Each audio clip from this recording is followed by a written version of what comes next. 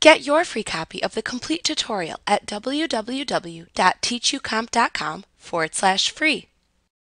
You can use pen mode in OneNote to activate and use a stylus pen with a touch-enabled tablet or PC to insert drawings and handwritten notes into your notebook pages. To use pen mode, first select the Draw tab in the ribbon. At the far left end of the Tools button group, notice the Type button. When this button is selected, the pen is turned off and you can select text and type on a keyboard, as we have been doing throughout this course.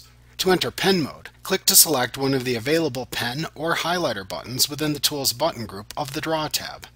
Click the More button in the lower right corner of the Tools button group to expand the group and choose any of the available writing instruments. Click the Color and Thickness button to the right to open the Color and Thickness dialog box, where you can switch between pen and highlighter and choose a thickness and color. Click OK after making your choice to close the dialog box. At the bottom of the expanded Tools button group within the ribbon of the Draw tab, you can hover your mouse over the Pen Mode command shown at the bottom. A side menu will appear where you can click to choose how you want to use the pen tool. You can select to create both handwriting and drawings, create drawings only, create handwriting only, or use pen as pointer, which allows you to use your pen like a mouse to click on your tablet by tapping the screen.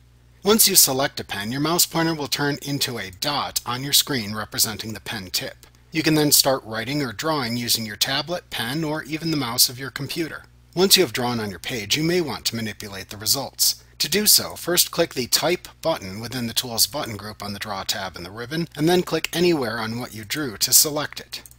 You can use the resizing handles around the object you selected to change its size and its shape. Also, once an object has been selected, you can move your mouse up and slightly to the right to reveal the mini toolbar where you can access various settings such as pen properties, which give you access to the Color and Thickness dialog box which we just examined. Drawing and writing are performed in the same way. Make sure that you have handwriting enabled in the pen mode area that we described earlier. Then you simply select your pen and start writing with your pen on your tablet or even with your mouse on a PC if you prefer.